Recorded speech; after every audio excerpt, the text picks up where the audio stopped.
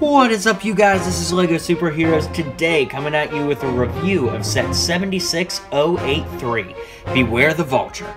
This set has 375 pieces and retails for just under $40 in the US. So let's start off with what I'm most excited about in this set, the minifigures. First up, we have Spider-Man on the left, the MCU Vulture, the Shocker, and of course, Iron Man. So, let's take a look at Spider-Man. So now let's take a look at everybody's favorite web-slinger, Spider-Man. On the left, we have the Spider-Man Homecoming version, which was included with the set I'm reviewing today. And on the right, we have the Tanker Truck Showdown Spider-Man, which was released as a Toys R Us exclusive with the Captain America Civil War line. Some of the differences might not jump out at you at first, so I'd like to point them out. The first major difference is the spider logo on the chest. The version here, which is our Spider-Man Homecoming version, is much more accurate to the MCU, whereas the version on the Civil War is more accurate to the concept art that came out with Captain America Civil War. On the arm printing, the one on the right, which is our Civil War, has just one black armband, and the one on the left has two. As for the back, the Civil War, which again is on our right, has more of a thick bug, and the one on the left is a little bit skinnier. There are some other minor differences, like the black lines on the side of the torso and the web belts, but overall the figures are pretty similar. However, I would recommend picking up a Homecoming Spider-Man just because it's that much more accurate to the MCU portrayal. And now we've got the Vulture, who will be played by Michael Keaton in the upcoming movie. I'm really excited to see Keaton's take, and I think that this minifigure just helps build the hype.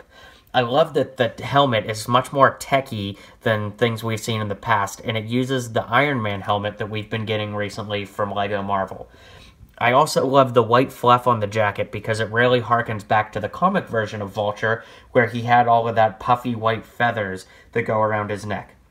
The bomber jacket looks great, and the pants are just a dark olive green color. Definitely a cool look.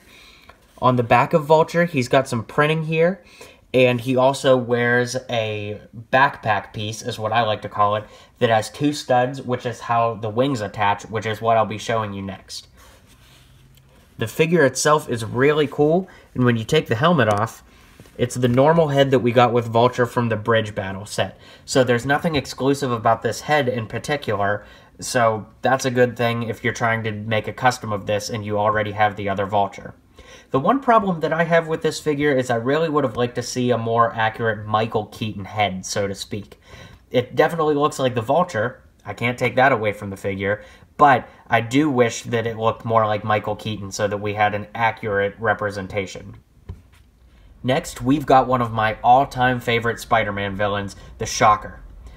I don't think that this figure is anything to write home about per se, but I'm definitely excited to have the Shocker for the first time as a LEGO figure.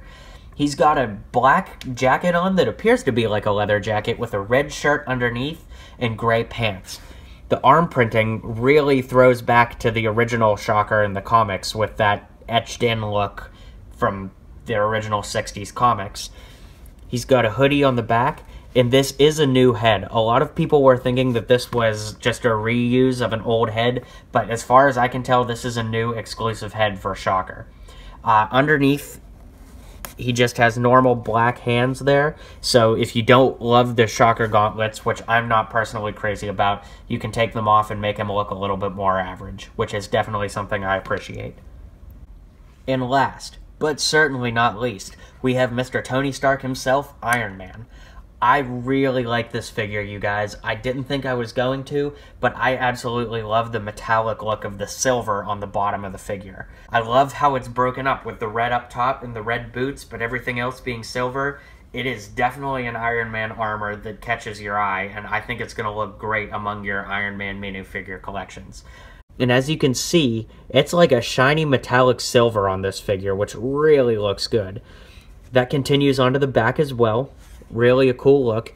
It resembles the Civil War pattern a lot, but with silver this time instead of being all red. And perhaps the most interesting part of this figure is the head underneath, which is a blue transparent head. Definitely something interesting, and it'll be neat to see how that plays out in the actual movie. Now let's check out what I consider to be the best part of this set, the Vulture's wings. You guys, these wings are amazing. The build is so structurally sound, and it was so fun to actually build them. I thought that it would be boring and repetitive since it's basically just a mirror reflection of each side, but the amount of detail and structure that went into these wings just blew me away, you guys. Let me start off talking about my favorite part. These mosaic pieces here are just awesome. I love the way that they interlock, and they really look like what we've seen in the trailer so far, which is such a great look. So, I'm going to start on the outside and work my way in for the features. On the side here, all of these wings on the outside move like fingers, which are really cool. They move forward and back on hinges, and that works the same on both sides. Then down here, these bottom wings move too. I guess that would be a flight stability sort of thing. And then when you turn it around back, there are these two turbines here that move. Really cool. Those look like where the fans are in the movie that help blow it from side to side. And then there are two flick fire missile guns up top here. So there are a lot of features going on. And on top of all of that, you guys, the wings move in and out on these hinges here. They're on click hinges, and they move forward and back. So there you go. That's about how big it is. It is definitely a cool look. The only complaint I have is that they don't really stick on Vulture's back so well. Sometimes they pop off if you hit it a little too hard, but in any case, they look great, and I think that they look very movie accurate from what we've seen from the trailers so far. And now we've got the most major part of the set, which is the van that Shocker is seen driving on the box. It's a pretty structurally sound van. I liked it. It was a fun build, but it's just not wowing me. Don't get me wrong, you guys. I enjoyed building it. It's got a great look, but there's just something about it that just doesn't quite do it for me like other MCU vehicles have done in the past. But in any case, let's take a look at it and you guys can make a decision for yourself. One of the things that I didn't care for was how many stickers are on it. Just from looking here, we've got a sticker on the side panel, sticker here, there's a sticker back here, up here, on the window, on the hood, and on the license plate. That is a lot of stickers, you guys. And I love printed pieces as much as the next guy, so my issue is putting on all these stickers. That's definitely something that didn't really do it for me. It's pretty decent in size. As you can see, Shocker's in there driving it now. I love that they gave these mirrors. That is a really cool touch if you ask me. On the back here, we've got a sticker that says, "How's my driving?" with a call number, but the call number is crossed out and it says "Shocking." Get it? Because the Shocker's driving. Ah, ha, ha, ha. Well done, Lego. Well done. Then we've got this side here with more stickers. And we come full circle to bring the van back here. This top panel comes out so that you can put Shocker in the driver's seat, as so. And then the main feature of this is that these panels open down, and there's a gun that flips up that has flick fire missiles. Pretty cool feature.